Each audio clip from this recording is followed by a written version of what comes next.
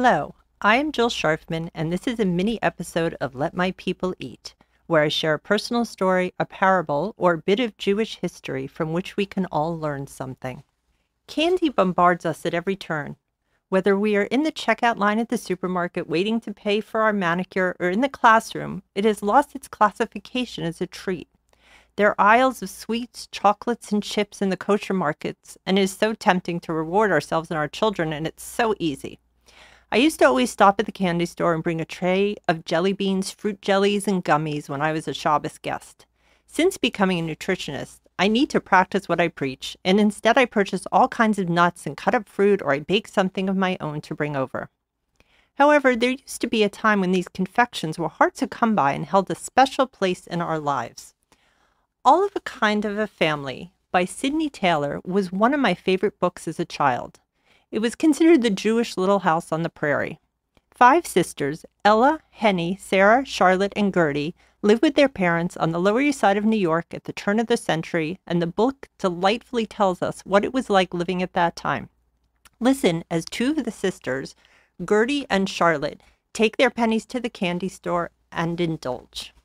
When they reached the candy store, the 2 little girls stood before the glass cases so full of chewy and sucking delights and could not make up their minds.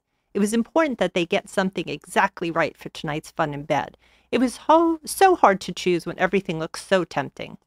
From where she sat on a high stool in a corner of her shop, Mrs. Bloomberg looked at them over the top of her glasses. Ah, she thought to herself, they'll take their time. We'll let them enjoy themselves. She bent her head once again to the paper she was reading. Gertie pointed to the chocolate-covered peanut bars. Ooh, look, Indian bars. No, Charlotte replied at once. You get too little. We'd finish in no time.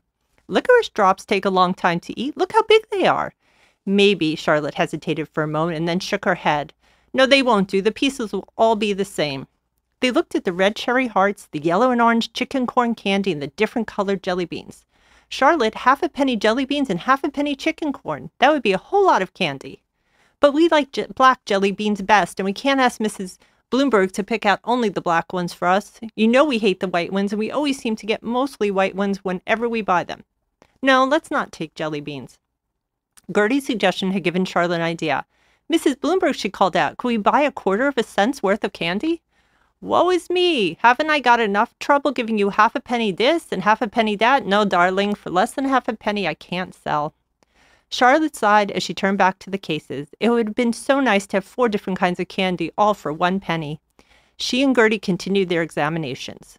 One by one, they talked over each kind only to reject it. Lemon drops you could only suck. Caramels had to be chewed so hard and so long. Chocolate pennies melted too quickly in your mouth. The children considered and considered. Suddenly, Charlotte saw little people made out of chewy chocolate-colored candy. Gertie, she cried happily, why didn't we notice them before? Chocolate babies. Goody! Gertie was equally pleased. I am Jill Scharfman, and I hope this makes your day a little more satisfying.